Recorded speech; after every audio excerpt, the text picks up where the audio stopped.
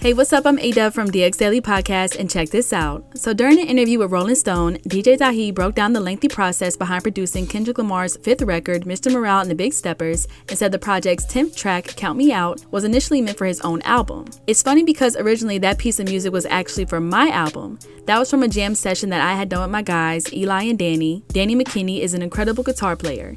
We were just at the house jamming out ideas. Originally, we had worked on this song idea and I had hired a choir to work on a bunch of ideas that I had for my album. I was like, I'm using this ish is fire. But I sent it to Kendrick, like, what do you think? And he was like, yo, I love it. He was like, this ish is crazy. And he started writing to it and he was like, yo, bro, I think I might need it. This is exactly what I need. Just knowing him and his process, it's like, all right, yeah. Maybe it's a good thing or a bad thing, but I don't hold on to music. If I trust other artists or what they do creatively, I'll let things go because it's more about the messenger. There's so many versions of that record, I can think of like 10, no actually 20, 30 versions of that record that we tried and did and molded. It was because we're thinking of how it can fit today's world, and that's the biggest thing. How does it fit into a certain type of space where people can get that feeling? Elsewhere in the interview, the producer spoke about how his and K-Dot's picky ears led to the project's immaculate beat selection. At least for me, like, I hate everything. So unless it's something that sparks an idea or something that triggers a certain creative vibe, we'll just kind of keep throwing stuff back in the forefront. For me, myself, I think the heart of the album really started about 4 or 5 years ago. I remember he was just writing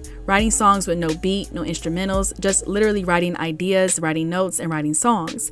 It was cool to see his process, having a concept, a sense of what the album was going to be. Mr. Morale and the Big Steppers dropped on May 13th and featured appearances from Summer Walker, Kodak Black, Ghostface Killah, Baby Keem, Blast, and others. Kung Fu Kenny's follow-up to 2017's Damn debuted at #1 on the Billboard 200 and moved 295,000 total album equivalent units in its first week, the largest number of sales for any album in 2022 so far. As I produce my final TDE album, I feel joy to have been a part of such a cultural imprint after 17 years.